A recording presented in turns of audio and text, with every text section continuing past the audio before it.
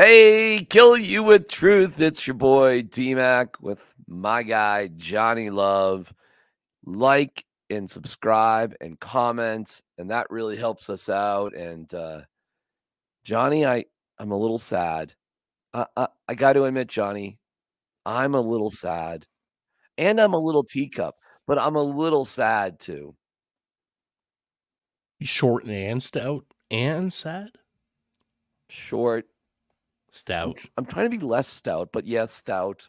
I've just got to look in the mirror and sad. Why Yeah. are you sad, DMac? Well, because Johnny, that's the end of the NFL season for the Broncos, and as much as we like to dump on them and criticize and hem and haw, I look forward to the games. I look forward to the games every Sunday. I do. I find like when little kids in oldie movies, they go, I love it. Oh, shucks. Oh, shucks. It's kind of like that, like Little Rascals. Oh, gee, Spanky. Oh, gee, Alfalfa. Oh, Darla's on the Ferris wheel with buckwheat. I'm by myself. Little Rascals. That's that. Boy, that's going back. That's a reference. That's going back. That's for sure. Even the remake is pretty old at this point. All right. What's the question of the day then, Johnny? Speaking of, if you're sad, shouldn't we be happy about yesterday's result? Yes, we should. I mean, the Broncos lost the Mega Bowl, which, the trophy's 12 feet high. But yeah, we should be happy about it. And, I am grudgingly happy about it. The Broncos now have the 12th overall draft pick. Well, that's certainly better than 15 or 16. I think the Raiders are sitting there at 13. I mean, the Broncos and Raiders have the same record, so they're both 8-9. But there is a moment of just like, yeah, boy, you lost to the Raiders again, and you did. You've lost to the Raiders now 8 straight times. So I guess that is Sean Payton's hump now. I guess you feel it now, coach. Listen, I think they did the right thing in terms of Russell Wilson and the ultimate decision. And we saw that, there was a little bit of fibbing going on there, Johnny, because down 27-7 or whatever the hell it was in the fourth quarter. What the hell was it? I don't know. 24-7. They're down 24-7 going in the fourth quarter. Certainly, if it was about winning the game, you would have at that point put in Russell Wilson. You would have. I mean, you want to see what you got out of Jarrett Stidham, but to think Jarrett Stidham gave you a better shot in the fourth quarter coming back than a guy who's done it for a dozen years, I mean, come on. So, golly gee whiz. Golly gee, coach, I'm available. Number 3, I'm eligible. Wait, I don't think they have to do that on the sideline. They don't have to touch, rub themselves down on the sideline. They just have to do that to referees, right? I'm eligible. Russ was spotted in his locker. Check this one out.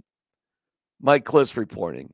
Russ was in his locker in full uniform more than 40 minutes after the game. You didn't play. Get changed to get on the bus. You know what I'm saying? I mean, what are you sitting around in your uniform for 40 minutes? Gee, I'm sad. I think that's a move that you want to talk about a look at me move. I mean, 40 minutes in your full uniform after the game, Johnny, and you didn't play?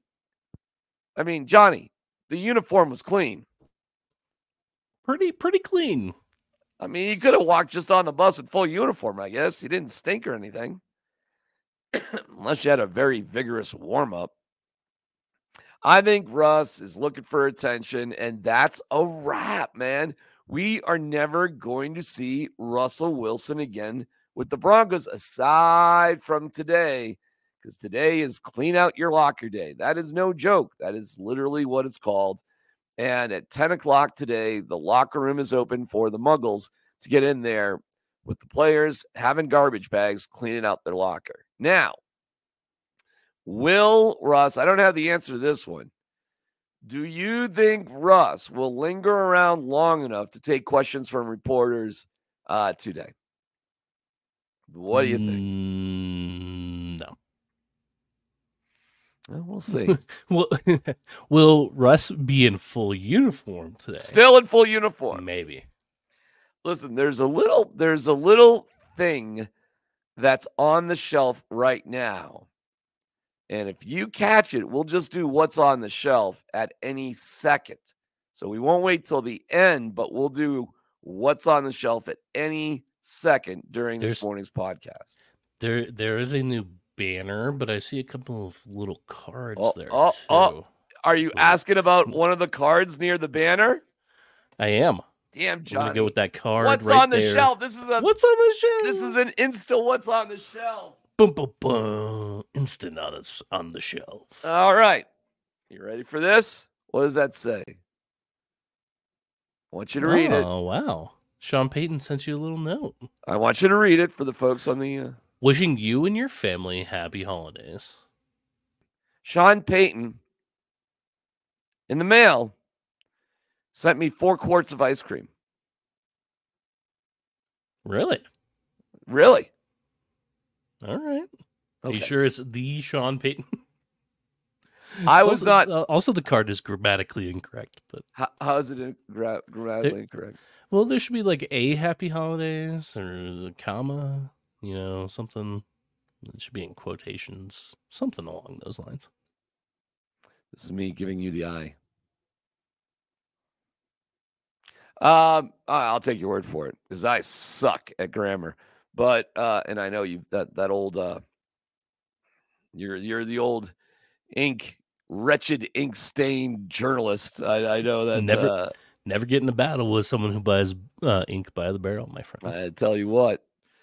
So Sean Payton is sending. I wasn't the only one that got ice cream. The ice cream's up in the freezer, Johnny. But thought it'd be inappropriate to eat the ice cream here. Well, no, because someone test it. Exactly, Johnny. I'm inviting you over later today. So I've got a quart of ice cream for you in the Reese's thing that is now hidden by the banner, but it's there for you as well. So I don't know. We'll run into each other at some point. Well, what do you think about Sean Payton, who was so tough on the media with so many different rules and everything like that? I'm asking your opinion. What do you think about him? And apparently this was a New Orleans thing, that at the end of the year, you would send some of the muggles in New Orleans. And I was not the only muggle to receive this. I'm just the only one being loud about it. What do you think about sending the muggles some ice cream at the end of the year? I'm thinking that you're not going to get it next year if you tattle this year. Well, first of all, I do think it's a nice gesture. For sure. I do think it's a nice gesture. And I do wonder how things will change overall. So I'm going to give Mr. Payton the benefit of the doubt. And if we want to start from scratch, that's fine. I just find some irony that in a very difficult year for the media with all the restrictions and all the sort of odd things that went hand in hand with Sean Payton in terms of what could be tweeted about and when it could be tweeted and what access we would have. And there's just a million little things that made the job, frankly, harder to do when all the job really was telling the fan base about the team, that at the end of the whole thing, we got sent ice cream. Okay. I mean, thank you. That's nice. I mean, this has never happened before. I have never, ever gotten some sort of gift. And this is directly from the head coach, by the way. This is not the Broncos saying, hey, it's a Broncos tradition, coach, that we, send ice cream to the muggles. Not at all. Occasionally over the years, the Broncos PR staff would get at the holidays bottles of wine for the media that are there all the time. But I have never, ever, ever in 30 plus years gotten any kind of gift whatsoever at any point from a coach. Never. So thank you. First of all, thank you. That's really nice. And Second of all, it's weird. So it's nice and weird at the same time. I don't know if it's just something that, he just does out of hand and it just doesn't matter, or if this might be some sort of signal of change for how things are handled in the future. I'm not sure. But the level of paranoia and walking on eggshells and difficulty in people just doing their jobs, the up and down nature of very confrontational at press conferences, and other times being pretty open and pretty nice about things. We'll see. I think it was a learning experience for everybody this year about getting used to Sean Payton. And frankly, Sean Payton figuring out, wow, we ain't in Kansas anymore, nor are we in New Orleans. Things are just a little trickier out here. There's more media out here. There's jerkwads like me that will hold up your cards and point out these sort of things. So I do say thanks, honestly, genuinely.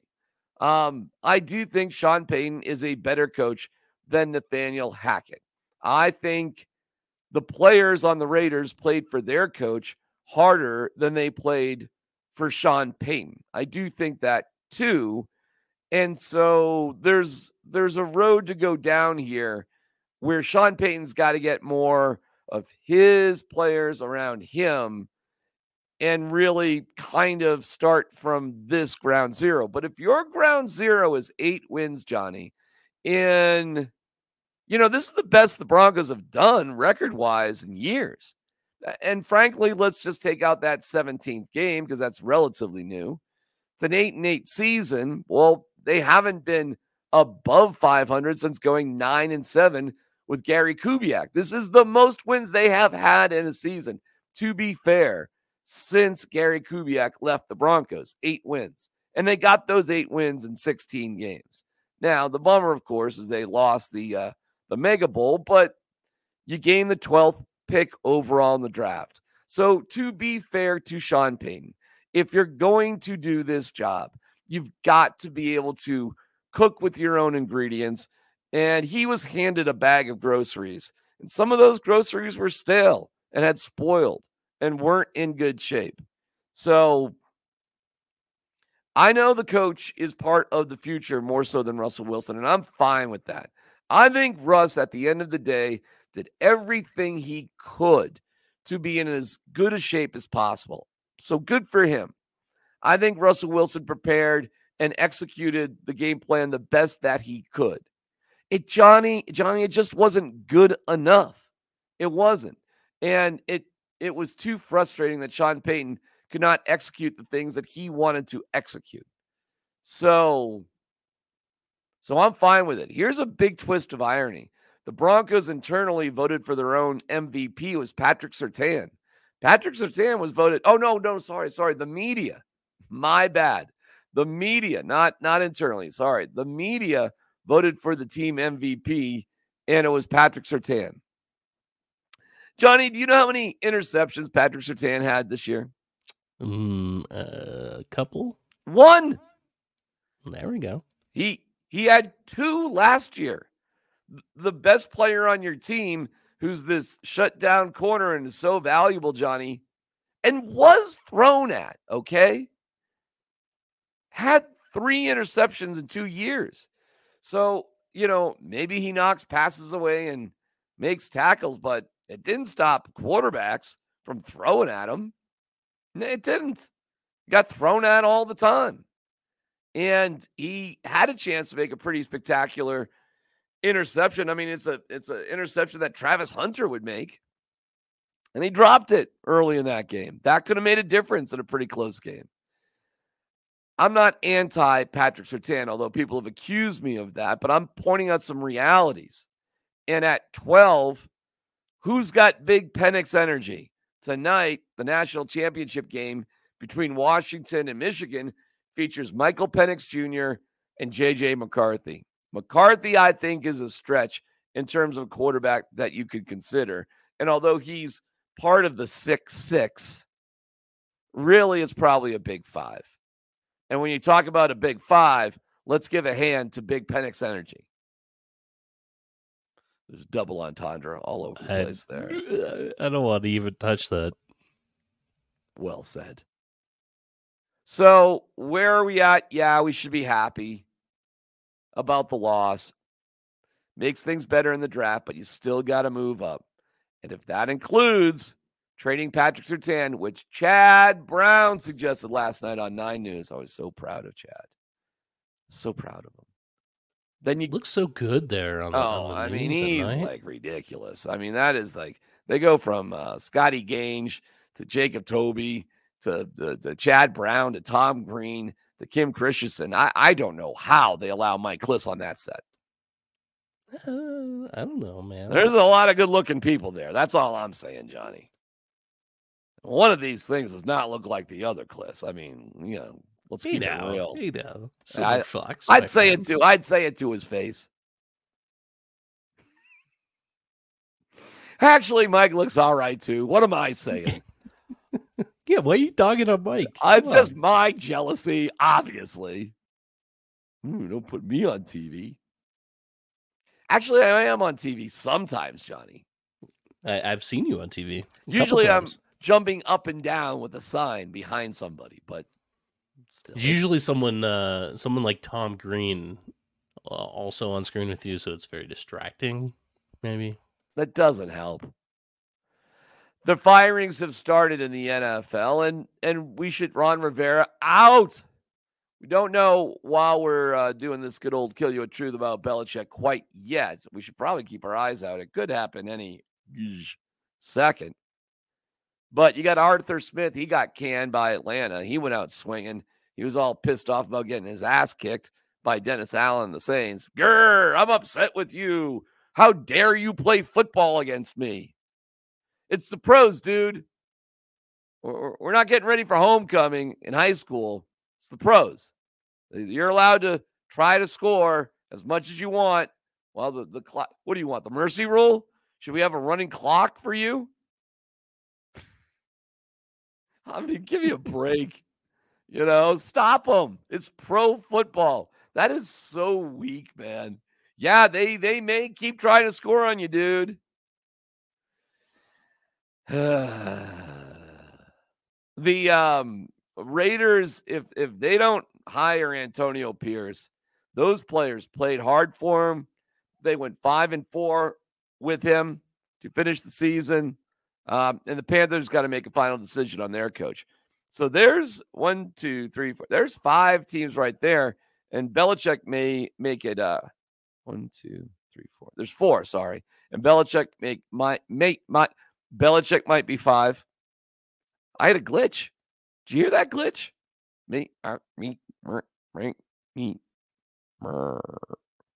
But hopefully no big changes with the Broncos. I'm serious about that. I don't want to see Joe Lombardi or Kotwika or VJ. I don't want to see the coordinators go. Johnny, we need some damn consistency around here for the first time. And I really do hope that all the coordinators hang in there. I hope Sean Payton has the patience with them. I think we need to see about VJ. And yesterday we got reports by Tom Pelissero and by Ian Rappaport that George Payton would be around too. And I'm glad about that. I think that's a good thing, not a bad thing, a good thing. The decision on Russ, I was digging into that yesterday with some birdies behind the scenes. In all honesty, they got a lot of other things to figure out first. They don't have to make up a decision on Russ till March 17th. They can go that late. St. Patty's Day. And that's the 5th day of the new league year. Now, likely a decision on Russ will be made way before that. But the Broncos will, I mean, as bizarre as it might seem, they may try to trade Russ. That's not completely insane. I don't think it's going to work. But there's no reason they've got to do anything with them because either they trade him or they cut him. And if they cut him, most likely it'll be a post-June 1st designation to release him. So they got time. And I don't think many people are really going to be thinking about it. I think it's going to kind of play out over the next few weeks. And decisions will have to be made on like Garrett Bowles and Josie Jewell and Jerry Jeudy and Cortland Sutton, Justin Simmons, and Patrick Surtain. All those type of things. But decisions on trades for guys, that doesn't really have to happen until closer to the draft because it's more about draft position anyways. So any tradable commodity, we'll see. The Broncos rolled the dice with making sure Russell Wilson didn't get hurt. So they survived that. He didn't get hurt. There's no more team activities. So dodge that particular bullet. And so cutting Russ now would save them guaranteed money in 2025, which they certainly will do. They still will owe him $39 million for 2024, although that could be cut by $2 million if he signs a veteran minimum with another team. Isn't that exciting, Johnny, to have Russell Wilson save $2 million? It's like a deck chair off the Titanic. Yeah. But at least I got some ice cream from Sean Payton. On maybe the coldest day of the new year. Brr. The Nuggets smoked the Pistons last night, and I got good news for you about the Pistons. The Nuggets are in Utah on Wednesday. Then they play in Denver on Friday. Johnny, the Nuggets do not have a back-to-back until February. They are through the teeth, the hardest part, the harshest winter of their schedule is over. And they find themselves a half a game out of first place in the West. So as disappointing as that, if they had beat Orlando, which they should have, they were up 18 in that game, they would be a half game in first place. For the world champs to be getting their bearings going, to be healthy, overall to be really healthy, and to have survived this really brutal schedule and look where they're at, get ready, Nuggets fans, for a run from your guys down there at Ball Arena. That's exciting and good to take care of business. Jokic had 4 points. He took 3 shots yesterday and had 16 assists while Jamal went for 37. Meanwhile, Michael Malone left Michael Porter Jr., the other MPJ here in town. They left him in the game a little bit later because he pointed out that he's not really in the game late, or he doesn't get the ball late in many games. So we'll take everybody out. We'll leave you in and we'll see what happens. He had 18 last night. Listen, this team is in really good shape. Really good shape. And again, like I said, it was a brutal, exhausting schedule. And now it's done. They survived it. And now you just got to finish out the season. They'll get the All-Star break in there too. I mean, things are going to even out exhaustion-wise for the Nuggets. It's a good thing. The Avalanche, Johnny, they are a bit of a mystery. They are just 3 points behind the Winnipeg Jets, not only in the division, but also in the conference. So figure that out. But the problem is they've played a lot of games, and a lot of teams have games in hand. Johnny, do you know what a game in hand actually is? I don't really want to answer that. I think we're going back to that big Penix energy again. But a game in hand means you've played more games than your opponent. And that's the case with the Avs. They've played a lot of games too. So, for example, at 53 points, they trailed the big bad Bruins, who come to town tonight, 54. But the Bruins have a game in hand to the Avalanche. Am I going too fast here? I'll slow down. But tonight, the Bruins are here in town. And then you've got the Golden Knights on Wednesday. And that's another team that they're battling with. And you just don't know with this Avs. And in a game where they played Ivan Prosvetov and had to pull him after giving, I think he gave up like 4 goals on 2 shots. That's not easy to do. And they didn't want to play Georgiev. He had played 9 straight games. Get ready for 10. Go in, Georgie. And the reason why Bednar did that the other night against the Panthers was because he thought the team had fought hard to come back and deserved a chance to win the game. Georgie let up 2 goals on his own, and then they allowed 2 empty netters, and bada bing, bada boom, that's how you lose the game.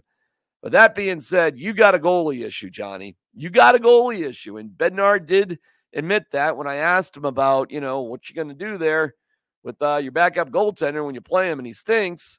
His answer was, we'll see. Uh-oh, Johnny. When somebody says, they ask you about your job and said, hey, that Johnny, how's he doing there? We'll see. We'll see.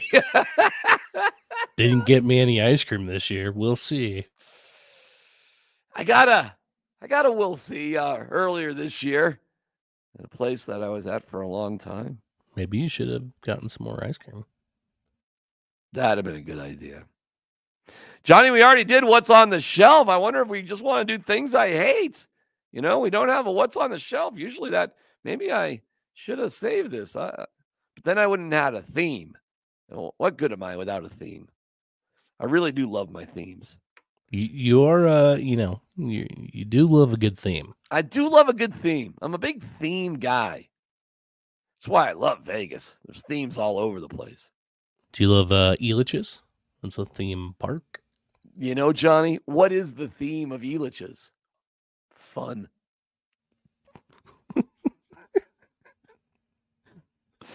I always wondered about carny rides that would pull up in shopping center malls.